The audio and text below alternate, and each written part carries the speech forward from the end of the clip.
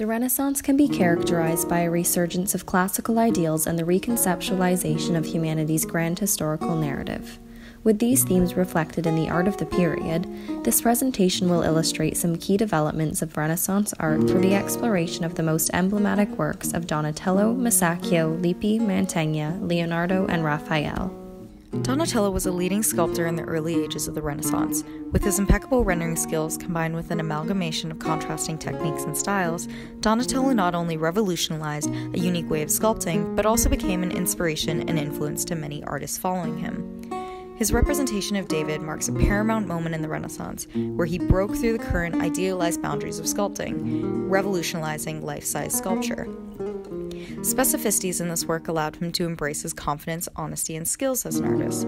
The curves and boyish softness of David subverted the commonly idealized male figures from ancient times, and shed light on Donatello's ability to depict a better understood, honest representation.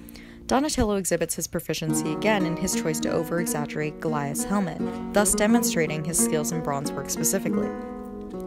Finally, we see Donatello's confidence in many choices in this work, distinctively his choice to represent David as Goliath's killer instead of him as king. His sculpture, because of this choice, evidently stood out from other representation of David, and thus was appreciated for its meticulous details.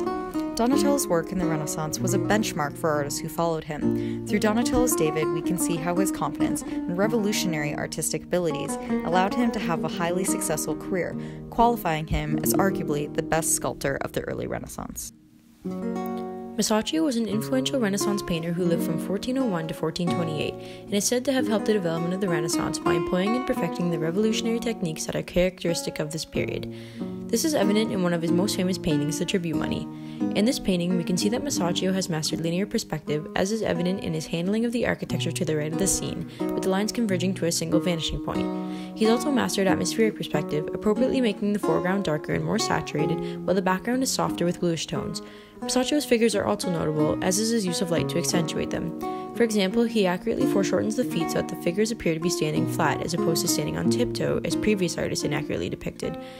The tax collector assumes a contrapposto stance with his weight on one leg, as would be done in real life. Additionally, the use of a single light source serves to define the anatomy of the figures as opposed to the uniform wash of light that previous artists had employed. These details all result in a painting that Vasari describes as much livelier and vivacious than the art that precedes him, and resulted in a painting so influential that many artists visited the chapel to study it, including Michelangelo himself. While we will never know what Masaccio could have accomplished had he not had such a short lifespan, his influence is still indisputably crucial to the creation of the works that follow him. Fra Filippo Lippi was a painter from Florence recognized for the beauty, grace, and compositions of his paintings and his portrayal of emotion. His work was revolutionary in its ability to dissolve the barrier between the space of the viewer and that of the painted image. Lippi's 1445 painting of the Madonna and Child with Two Angels not only invites the viewer into the painting by means of the angel who is looking out and making eye contact with the viewer, Lippi has also rendered the figures outside of the frame. With reference to the beauty and grace of his work, Lippi alludes to the ideals of Renaissance humanism, thus ensuring a realistic depiction of individualized features and appropriate massing of the figures. Consider the way the angels are supporting the weight of the child. Furthermore, the rejection of explicit symbols of divinity contributes to this theme, as seen in the faint halos of both Madonna and the Child. It must also be noted that Madonna is illustrated here as the image of ideal beauty, with beauty comparable to that of the sea behind her. As we move to look at the background, the influence of Northern Renaissance art becomes evident, given how convincing the landscape has been rendered by means of atmospheric perspective and the realistic depiction of water. The naturalism in Lippi's paintings makes them appear effortless, and with such beauty and grace, his divine gift is undeniable. Andrea Mantegna was born in Padua near Venice in 1431. The city of Padua claimed to have an ancient past dating back to approximately the 11th or 10th centuries BCE, which had a large impact on the artists of the city, who, like many during the Renaissance, were concerned with reaching and even surpassing the skill of artists from antiquity. The San Zeno altarpiece is a triptych painted by Mantegna between 1456 and 1459. The main altarpiece contains imagery that refers to classical antiquity, such as the frieze with the angels located behind the Madonna's throne that wraps around the internal structure, and the columns that make up the frame, which creates the illusion that the altarpiece is a physical space that recedes from this frame. By blending imagery from antiquity with Christian iconography, this work greatly shows Mantegna's creativity and experimentation. The central predea of the altarpiece is called the crucifixion and shows one of Mantegna's most notable techniques, the worm's eye view. Mantegna lowered the horizon of his paintings, which made the angle of his vanishing point more dramatic and gave a greater sense of movement, urgency, and theatricality. Mantegna's new technique of linear perspective and his fascination with classical antiquity was creative and innovative and influenced many artists and sculptors in the later Renaissance. Leonardo da Vinci's unfinished Adoration of the Magi from 1481 is demonstrative of the artist's treatment of painting as an intellectual and interdisciplinary study.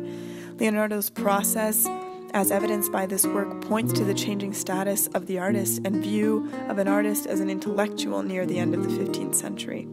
We see the influence here of the study of mathematics and architecture in the rendering of architectural space, as well as with the establishment of a stable center in the image with the pyramidal positioning of the Virgin Mary and the three Magi. There's also a more complex rendering of figures and of physicality in their emotional expressions. Leonardo uses the shading technique of sfumato, which was born from the study of nature and visual perception, and aimed at representing figures more truly to how they would be perceived in reality. As we move to look at the composition as a whole, we can see all figures in calculated interaction with one another and the surrounding space. The figures surrounding the Virgin Mary and Christ child are crouched and rounded and appear to elevate the central figures, thus ridding Leonardo of any need to use traditional symbols of divinity and allow him to achieve the same end through the dynamic and ultimately more realistic interplay between figures. As such, we see that by this point in the Renaissance, the artist is working towards and beginning to be seen as an inspired mind, an increasingly prominent and respected figure in a society so enamored with the pursuit of knowledge. The School of Athens is a fresco painted in the Vatican Palace by Raphael. In this one work, he represents the most salient ideals of the High Renaissance and showcases his mastery of the technical advancements of the earlier Renaissance. This scene depicts the scholarship of ancient Greece in action, highlighting the spirit of inquiry and the value of human accomplishment characteristic of Athens at the time. On the left, we find Socrates, often considered the first true philosopher of the Western world. In the central focal point, Plato is depicted pointing to the heavens as he explains that knowledge comes from the perfect realm of the forms. His student, Aristotle, gestures to the world at large, claiming that we can know of the secrets of our universe through careful and thorough observation. Other famously influential thinkers include Euclid, Epicurus, and Pythagoras.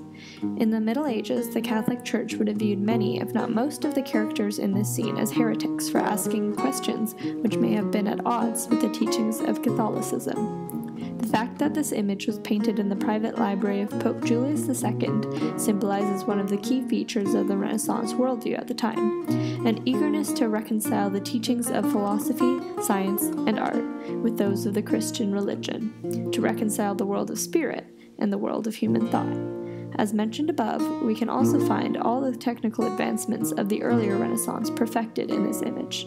A clear master of realism, Raphael's deft use of chiaroscuro, color, perspective, composition, proportion, and his expert knowledge of the human face and form all come together in an impressive and dramatic tribute to the pursuit of expertise itself.